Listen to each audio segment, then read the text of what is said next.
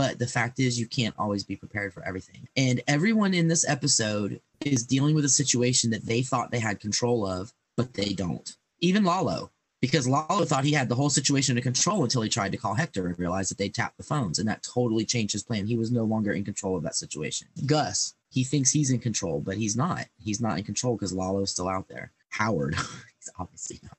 Howard thinks he's in control of the situation at the conference, but that obviously spirals way out of control. And not only does he think he's got the conference under control, he thinks he has Kim and Jimmy under control and what they're trying to do. And as we see, that he does not in the slightest. He even thinks he's prepared for them, but he's not. And of course, Jimmy and Kim, they have control of the situation all the way through. You know, hey, we did it. We're all right. We can even handle Howard when he comes to see us. But once again, they're out of control of their situation as well. That makes a lot of sense. Nail, meathead.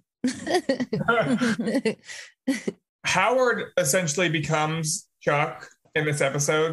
And I'm going to talk about that more when we get there. Like Chuck did, he thought he had everything under control. He thought he had everything in the bag, especially that comes to a head in the trial during chicanery. He's so sure of himself. You know, Howard at the meeting, like, oh no, get those photos off my desk. And they just look crazier and crazier.